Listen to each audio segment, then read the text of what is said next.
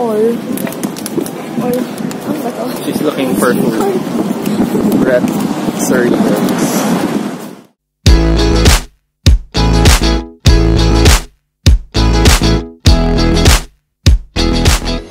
Wouldn't you know it? We found ourselves back in Australia just 5 short months after our Melbourne trip. This wasn't really planned, but CebuPacific gave us both a one-way ticket for free when they landed us in Clark instead of Manila last time. We thought that this would be its best use. Anyway, our visa was good for 1 whole year. So hello, Sydney! The flight we took from Manila leaves before 12 midnight. So this was another red-eye flight for us. Sleep-deprived and lacking rest, our first order of business was, yup, you guessed it right, food. In Sydney. What did you get? I got a meat goreng sandwich. It's Indonesian chicken with triple smoked bacon and some noodles, which I wasn't expecting. And the latte. What did you get? A Reuben.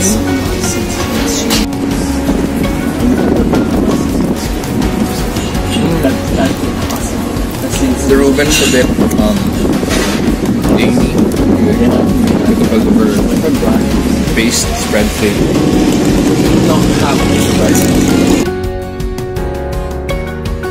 This is the Last Strand, a defunct salon along Devonshire Street on Surry Hills.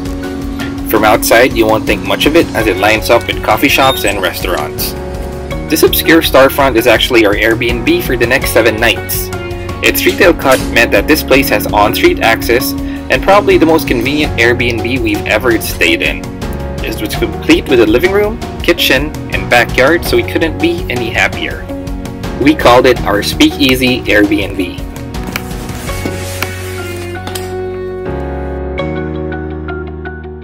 After a day's worth of traveling, we were pretty much spent and found ourselves at the Clock, one of the most historic pubs in Surry Hills.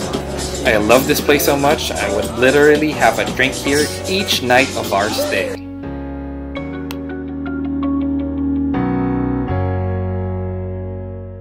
For our first full day in Sydney, we didn't want to hit the tourist spots just yet. Instead, we wanted to explore the city on foot and discover the nearby neighborhoods of Darlinghurst, Paddington, and King's Cross.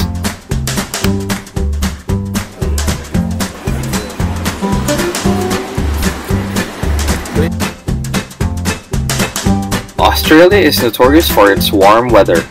Not if you go in August though. We went right smack in the middle of winter. And although they're gentle compared to winters in the northern hemisphere, it was a shock to us, coming from the tropics. Bundling up and getting your second and third cups of coffee are recommended.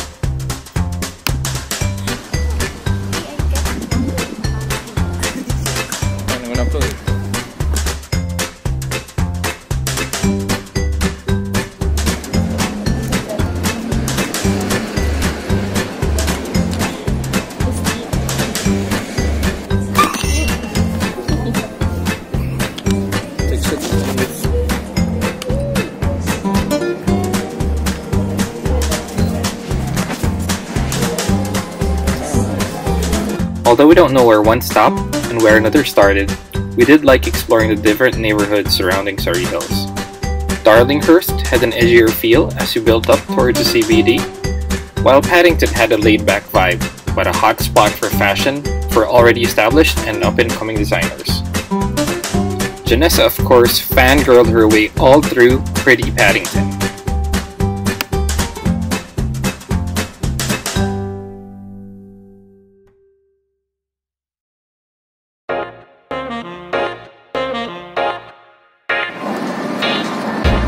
We finally got out of our neighborhood of Surry Hills and made our way into the CBD, which was just 2 stops away by train. No, this isn't boozing up first thing in the morning, although I wouldn't mind. This was our brunch at the grounds at the city. Its original location at Alexandria is more famous, but we thought that this might be a nice alternative. The agenda today was to get lost in the CBD as we made our way through to Sydney's iconic landmarks. What greeted us on the way was the impressive Queen Victoria Building, and the bird cages at Angel Place, which is a public artwork entitled Forgotten Songs.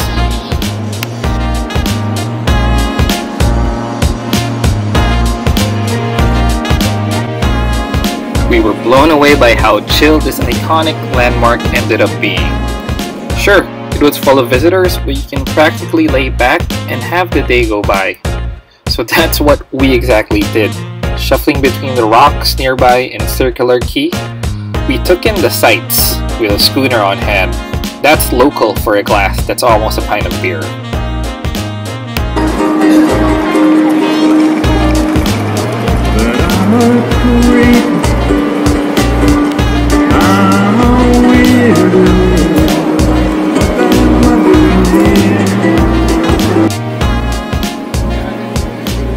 I was personally in awe at how majestic the Sydney Opera House came to be.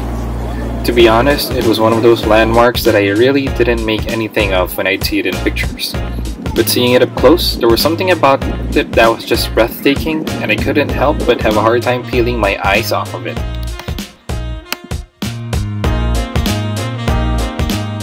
As dusk came, we were getting hungry. This was a random find, and we didn't have reservations thus the line. But man, oh man, was this special. This was hands down the best meal we had during the trip. This was a perfectly prepared sous vide steak. Restaurant Hubert was a perfect way to end the rest of the night in a crowded room with a drink on hand.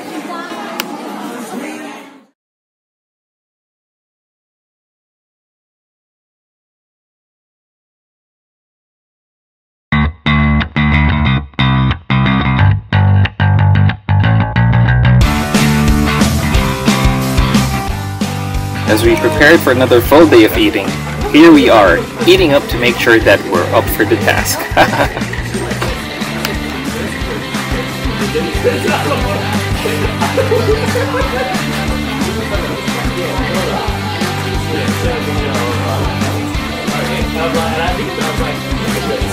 Today we were headed to Newtown, which was 2 stops southwest from where we were staying. This was the other place where we considered getting an Airbnb, but it was a little further out, so we took a day trip here instead.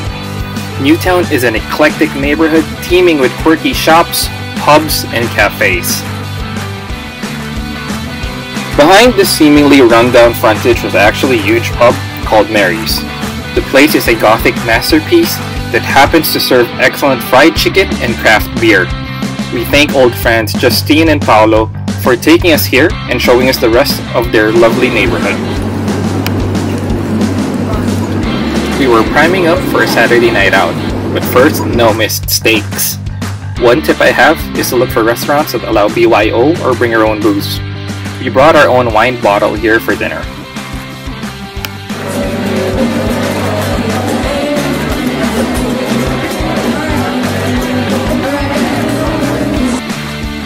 We did a pub crawl through a few places, but with all the booze, photos and videos were the last thing on our minds. Here's a few we managed to dig up. Good thing there weren't any more.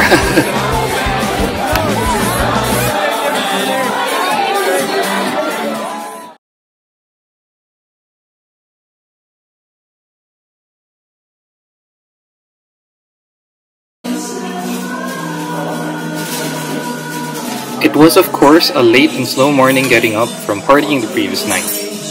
This one wanted to have a traditional Sunday roast, so we had that to look forward to, and just a relaxing day at the beach.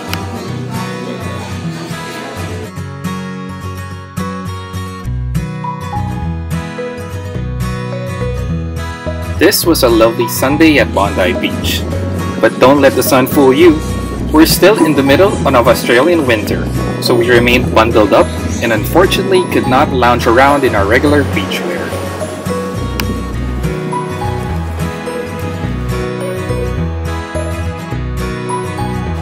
The cold weather did not stop a lot of these locals from taking a dip though. You gotta love the active and adventurous spirit of Australians. As for myself, I'm doing what I'm great at, having a beer by the beach.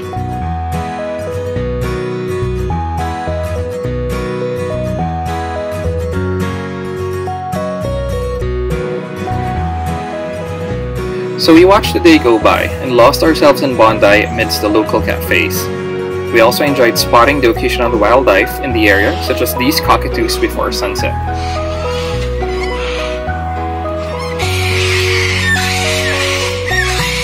Dinner was at Masaleria, where you picked your meat from their display before it got cooked. Thanks to Janessa for researching and treating this one in its entirety.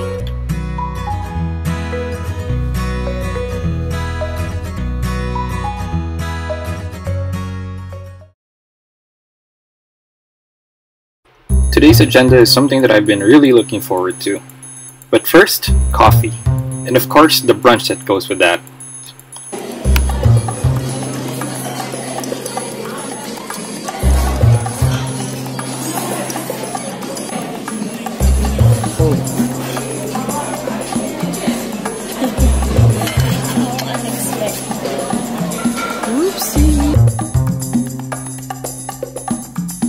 Now off we go. While the trains and buses were highly reliable in Sydney, we realized that local ride-sharing apps were a great alternative. Since we were new users on their platforms, the first few rides often came at a great discount comparable to public transportation. So we'd use these especially at times when we need the convenience. Check out Didi, Bolt, and all the cars when you're in town. And so, this is what I've been waiting for. The Sydney Fish Market. You've seen me devour one steak after another on this trip.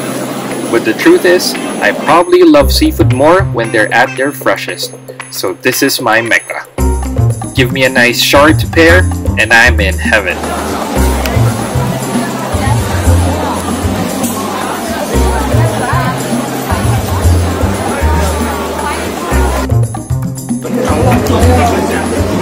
Asking game crab.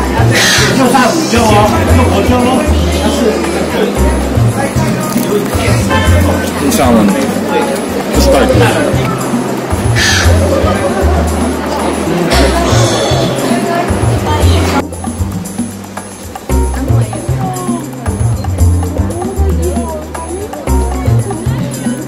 Take off na siya. Close kayo, babe. We had a pretty open schedule today, and we just needed to be in Chinatown by dinner. So from here, we took a leisurely walk and took in the sights, walking along the riverfront of Darling Harbour before getting back into the CBD. For dinner, we met up again with Justine and Paolo and other friends traveling from Manila.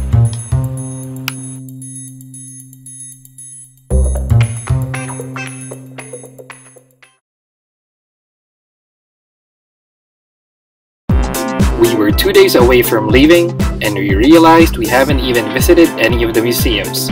We were too busy eating. Anyway, before we went back to eating, we visited the Art Gallery of New South Wales.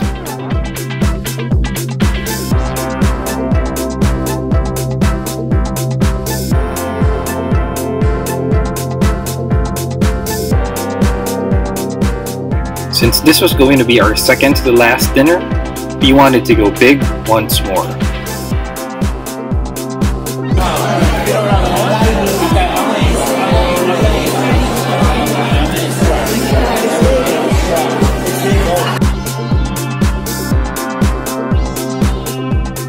We're getting set to go home soon, but before then I wanted to share with you our usual stroll here in Surry Hills. I don't think I've ever identified with the neighborhood so much.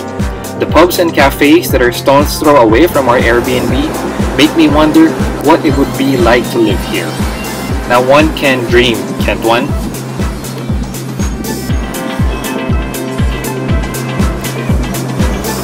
And for a nightcap, a sampler of craft beers. I was wrong, now this is heaven.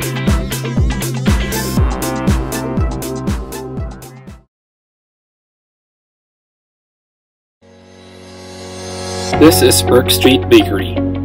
This has been an unassuming little bakery around the corner from our Airbnb. Little did we know that they are world famous with having a branch as far out as New York City. This was a fitting last breakfast for us with their superbly baked pastries. So on our last day, we were headed to Manly Beach. The popular way to get there is by riding a ferry, but we thought of changing this up by riding a bus and actually passing through the Sydney Harbour Bridge. We were feeling a little pressured and felt like we didn't see too many of the sights, so instead of having a chill day packing, we decided to go on this last-minute trip.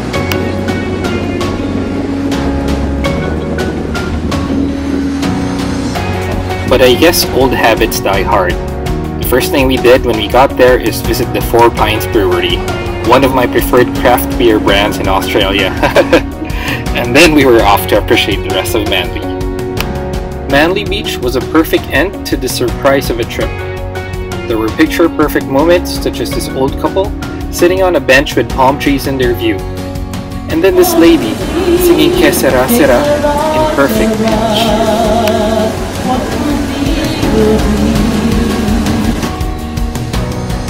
And no, this isn't our Uber, although we were headed back and flying home the next day. I hope it's been a fun ride for you, as it has been for us. Thank you.